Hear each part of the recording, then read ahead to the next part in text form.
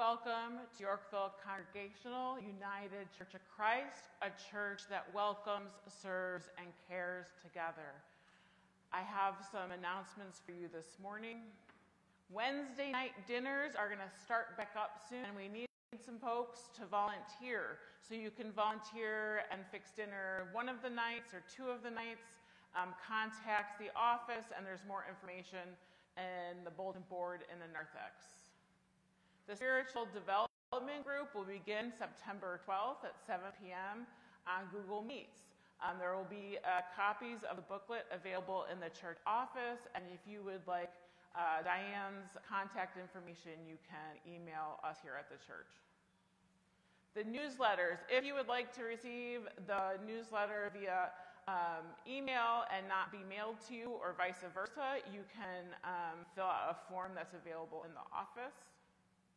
Children's Library, so exciting. Sue Kimes has been working so hard to organize the Children's Library. So look for on the Facebook page or the Giving Tree an Amazon wish list to order some books for the library to freshen it up a little bit. Sunday school registration is now open for all students, pre-kindergarten through 12th grade. The blue forms can be found on the front table or outside the CE office. Volunteers are needed for September 2nd for Touch a Truck. It's our way we're involved in this community event. And now let us begin our worship. Good morning. If you're able, you please stand and join me in our call to worship.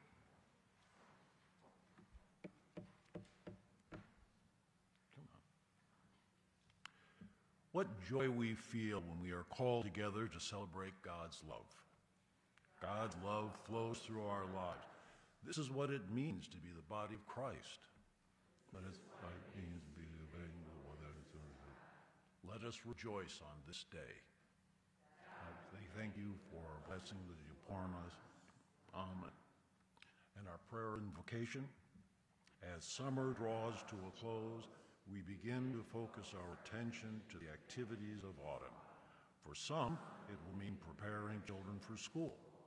For others, youth will be preparing to enter college or the workforce or perhaps military service. Be with these precious ones as they embark on life's journeys. Be with each one of us as we encounter life's challenges. Open our hearts to receive your healing mercy and your transforming love. In Jesus' name we pray, Amen. And our opening hymn this morning is number 575. Come and find the quiet center.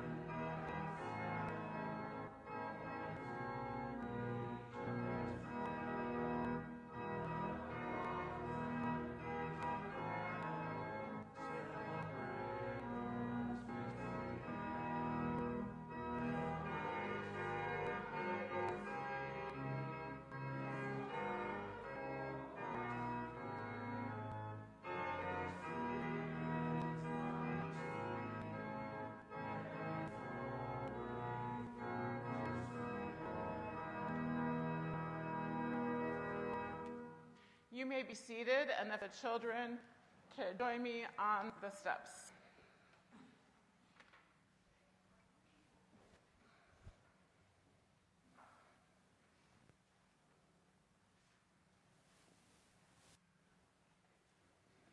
All right.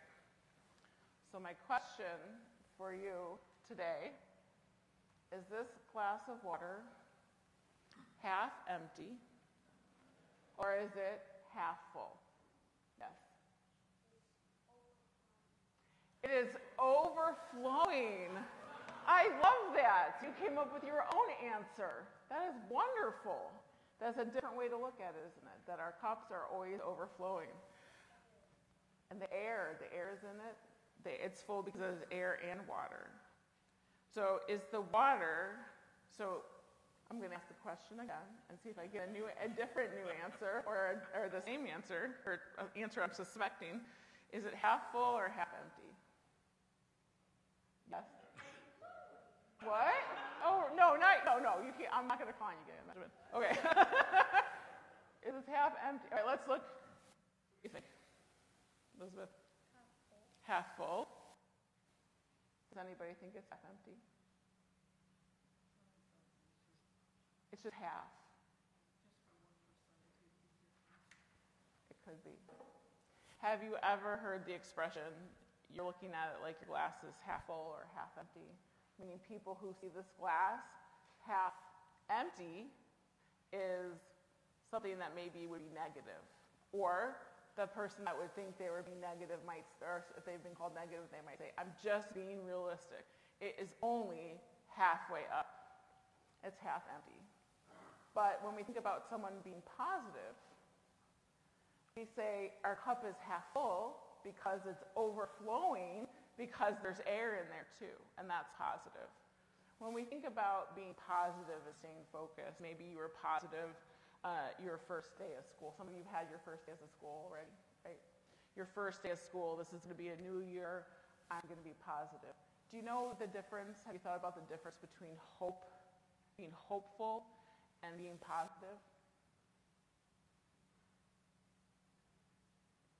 Is there a difference? There's a slight difference. When we think about being hopeful, we think about it being positive. But being hopeful is being more than being positive or being more than being realistic. It's about thinking about all of the possibilities that we cannot even imagine. You can't even imagine the good year you're going to have at school because we can't imagine the possibilities, and that's the hope that God gives us. And so let's pray a line. I'm going to pray a line, and then we'll pray it up to God together. Let's see if we can pray nice and loud together this morning. Dear gracious God, thank you for the hope that you offer us to help us through our good days and our bad. Help us to remember that our lives overflow with your joy and love. Amen. All right, you may go off to church school.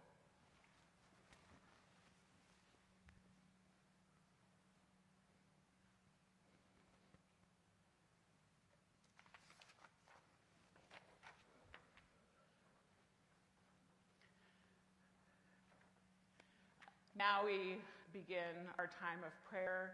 For those of you at home, it's a time to pray silently or reflect or pray with those that are around you. And here in person, we're going to share our prayers together. Now let us begin our prayer time.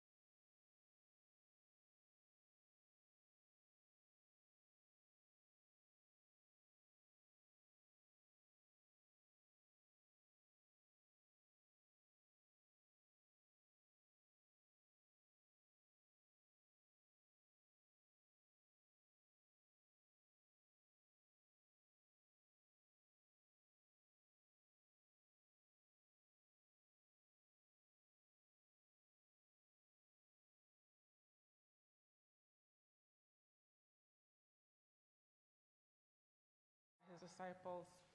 Our Father, who art in heaven, hallowed be thy name. Thy kingdom come, thy will be done, on earth as it is in heaven. Give us this day our daily bread, and forgive us our debts, as we forgive our debtors. And lead us not into temptation, but deliver us from evil.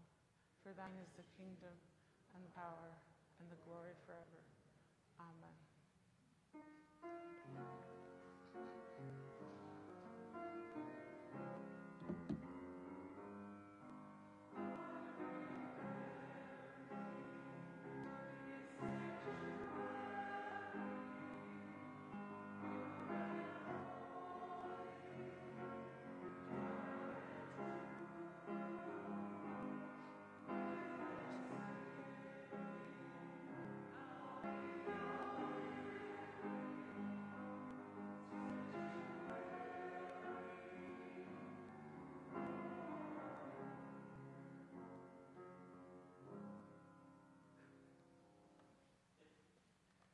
Now, as we think about hope and hope that all our community of this congregation can share with the community outside of our building, let us consider our gifts and give them back to God. Let us receive our morning offering.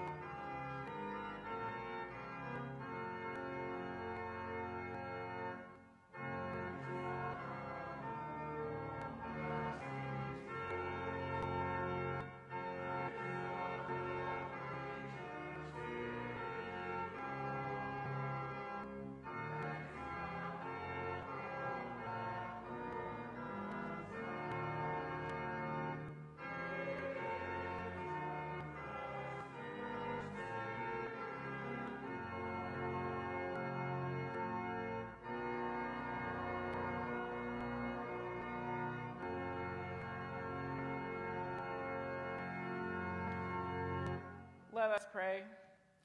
God of abundance and joy, we thank you for the many blessings you have poured on our lives. Receive these gifts lovingly given and bless them in your service. Amen. You may be seated.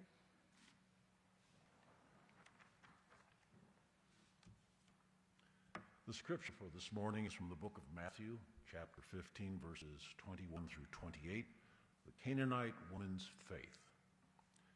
Jesus left that place and went away to the district of Tyre and Sidon.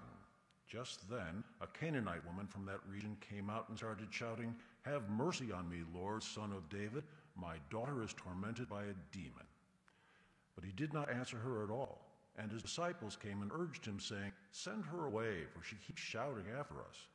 He answered, "I was sent only to the lost sheep of the house of Israel." She came and knelt before him, saying, "Lord, help me." He answered, "It's not fair to take the children's food and throw it to the dogs." She said, "Yes, Lord, but even the dogs eat the crumbs that fall from their master's table." Then Jesus answered her, "Woman, great is your faith. Let it be done for you as you wish." And her daughter was healed instantly. Our hymn is number 518. This is a day of new beginnings, verses 1 and 3.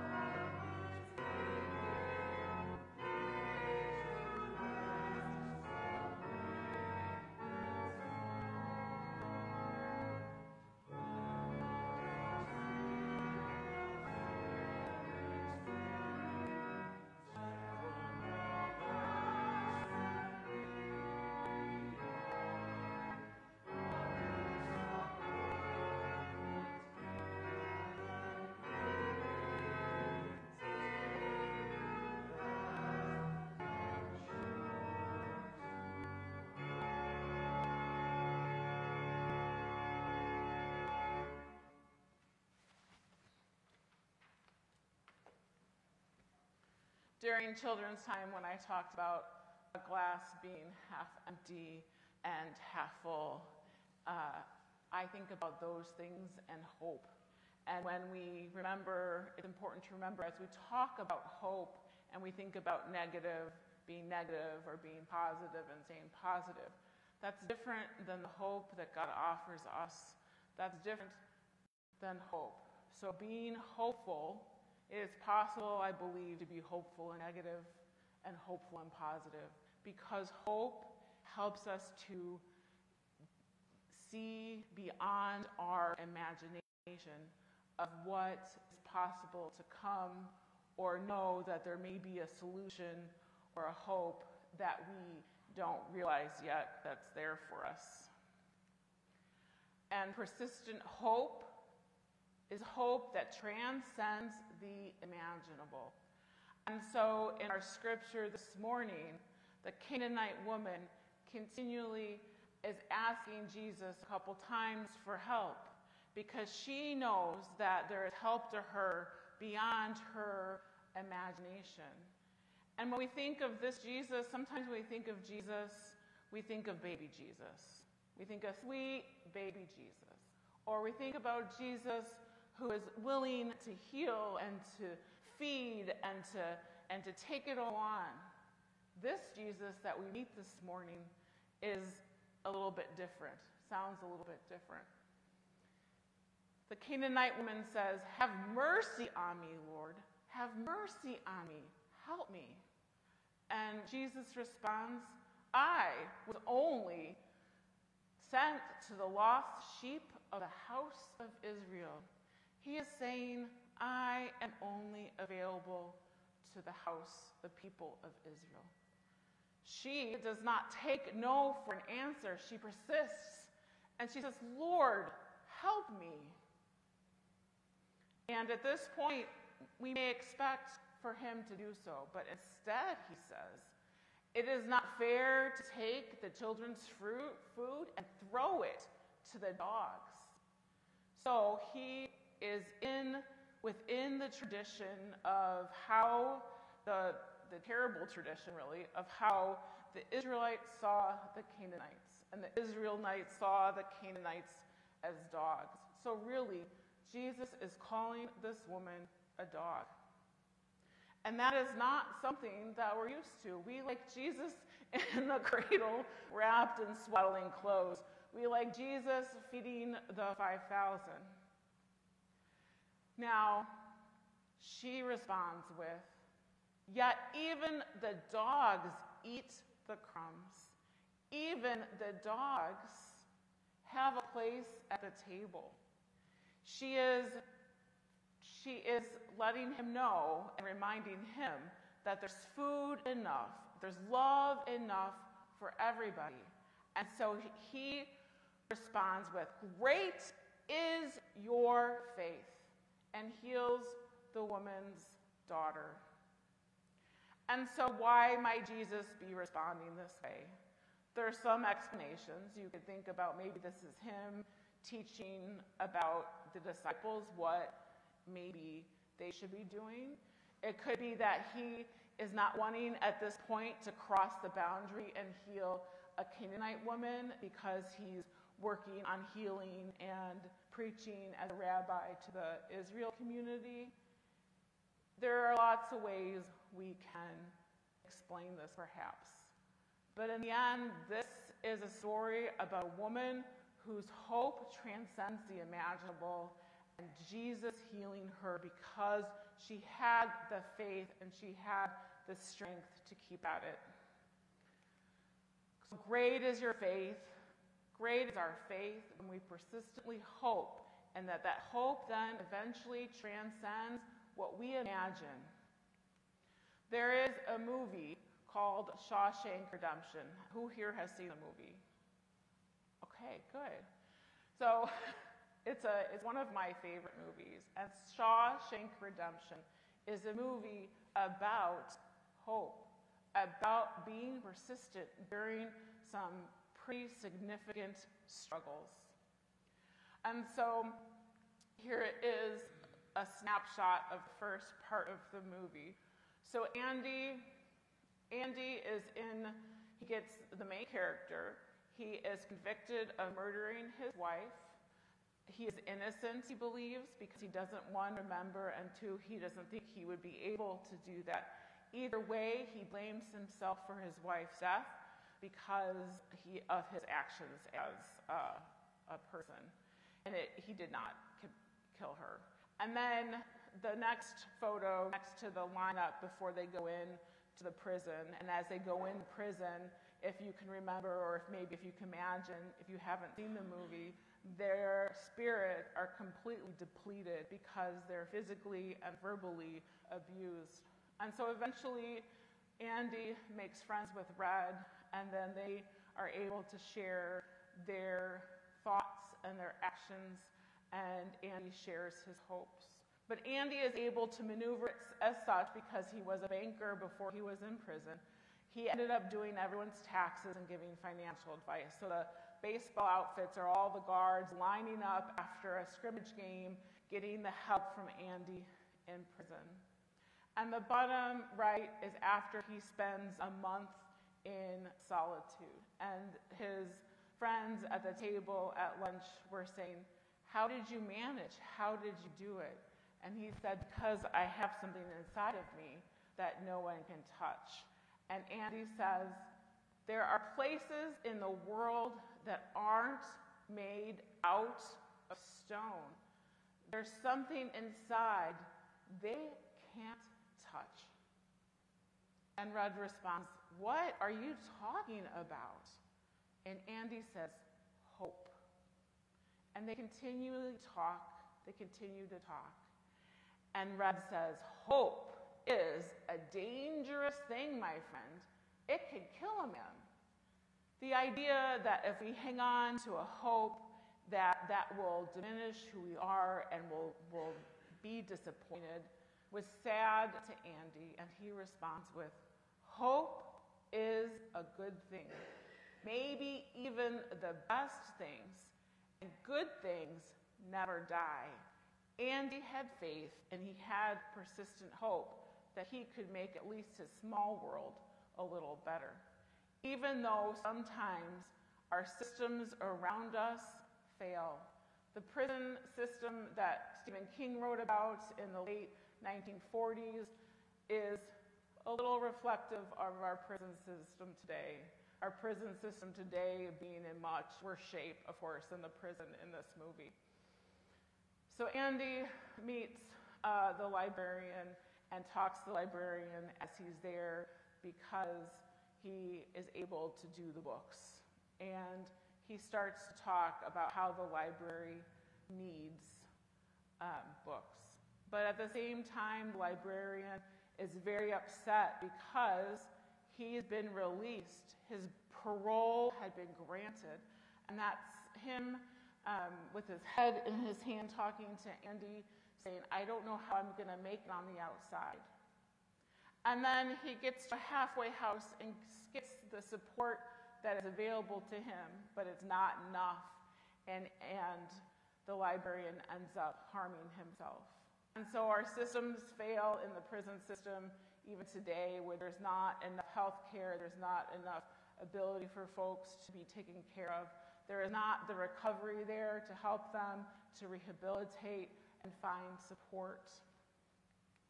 Another way in which they saw the systems fail, and Andy kept continually to try and make things better, is when the warden talked about the Inside Out program. And the Inside Out program was just that. The prisoners would go out and work for a minimal wage. And the minimal wage was not very much. And the man with the hat who's carrying a pink pie box is saying, I can't compete. You have to stop asking for contracts because I can't compete with you because you are really offering slave labor because you don't have to pay people to work. And so we think about today and we think about how our prison systems are full and they're doing work at a substantial less rate than the minimum wage. It doesn't help to heal. It doesn't help to make those that are trying to rehabilitate whole. It diminishes.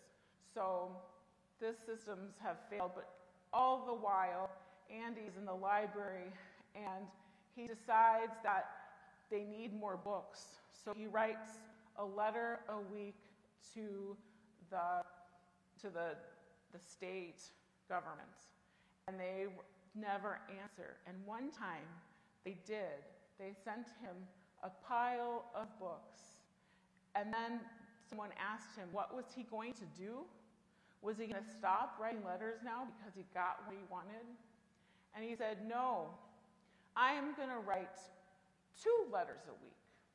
And he did. He got more and more books, and eventually they were able to establish a very sophisticated prison library, and he was able to teach those that he liked to get a GED. And a GED is so important even to get a job after someone leaves incarceration.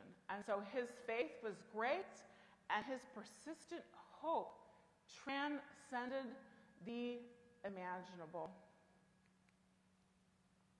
And so, this is only going to spoil it for very few of you, but he escapes, right? He had gotten a little tiny rock axe and worked for 20 years to, did I ruin it for, I'm sorry. It's a feel-good movie, so you know it's going to work out. So his little axe that he picks, and he said, when he first got that little tiny pickaxe, Red was like, it's going to take you, 30 years to get a tunnel out there. And he did. It was 20 years or 19 or something that he finally had this tunnel out that he had worked so hard on. And he kept, I love this. I discovered this when I blew up a photo of the Bible. When he first arrived, the warden had given him the Bible, and it said, salvation lies within. And so as he was digging, he kept the little pickaxe in the Bible at the beginning of Exodus, right? How beautiful is that? Exodus. He's going to escape.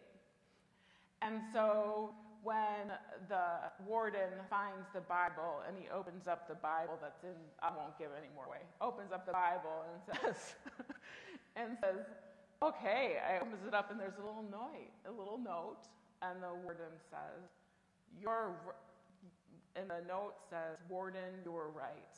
Salvation does lie within, because that's where he kept the little pickaxe. And then somehow they make it to a beautiful beach, which is always the way I like happy endings to end, on a beautiful beach. And this is because of the character that Stephen King wrote about, continually to have persistent hope. And we think about the persistent hope of the Canaanite woman that went to Jesus and said, help me, Lord, help me, have mercy. And Jesus said, great is your faith.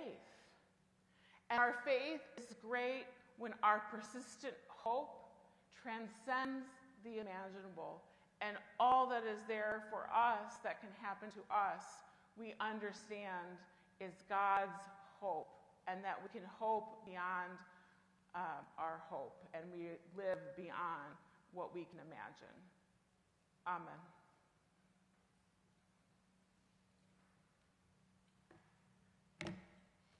Now let us pray.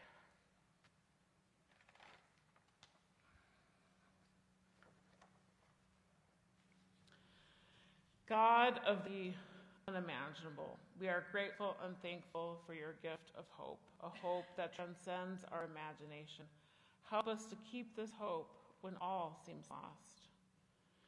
As Maui works to recover and more storms are set to hit California after the impact of a hurricane, we ask for hope, the hope that will bring change and support as weather crises continue.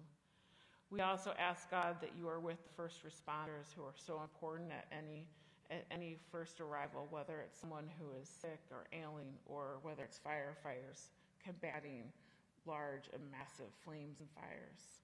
We ask, God, that they feel your love, and that, God, we ask that your love is felt and our love is felt for those that are imprisoned. We ask, God, for your love and light to shine in the places of fear and hate. Help us to seek and find ways to reform a broken system. Help us to find a way to stop what leads to imprisonment, to stop people before they become imprisoned. Be with the families that are missing those because they're imprisoned and separate. God, we also know that there are people suffering because they are separated, not just because someone's in prison, because someone has moved on to a different part of their lives and it's joyous in their celebration. And sometimes, God, we're separated from our loved ones and our friends because of sad moments, sometimes the moments that are too many to enumerate, God. And remind us that with your hope, God, we may know peace and justice, the peace and justice that sustains us and heal our broken world, a world broken by violence and crime and war. And God, we ask for a peace and hope that surpasses all our understanding and surpasses all our imagination. In your holy name we pray. Amen.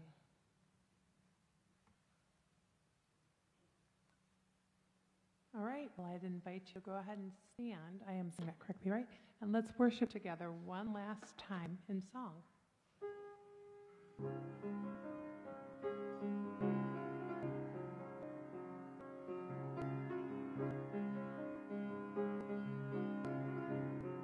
Here we go. Amazing grace, how sweet the sound that saved a wretch like me. I once was lost, but now am found, was blind, but now I see. 'Twas grace that taught my heart to fear, and grace my fears relieved. How precious did that grace appear the hour I first believed. My chains are gone, I've been set free. My God, my Savior has ransomed me, and like a flood, His mercy reigns, unending love, amazing grace.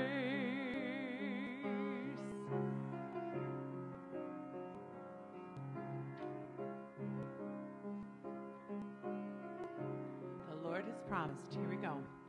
The Lord has promised good to me. His word my hope secures.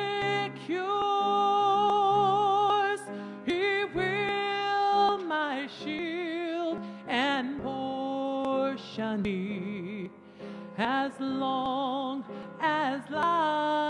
endures as long as life endures. My chains are gone, I've been set free. My God, my Savior has ransomed me, and the God of light, His mercy reigns, unending love, amazing grace. My chains are gone, I've been set free.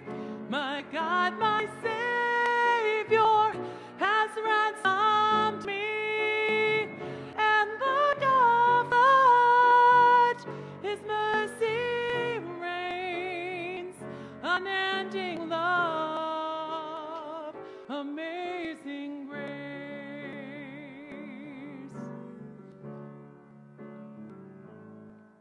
The earth shall soon dissolve like snow, the sun forbear to shine, but God who called me here below will be forever mine, will be forever mine. You are forever mine. You are forever mine.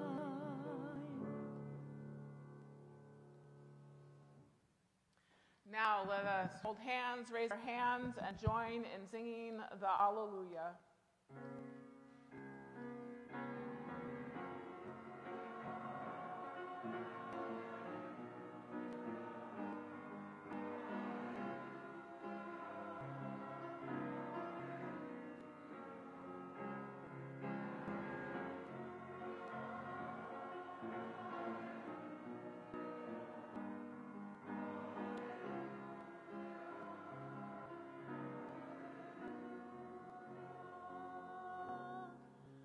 So this week, as we go out and do our routines and enjoy and think about what is in the news, let us remember to hope beyond our imagination. Amen. Alleluia.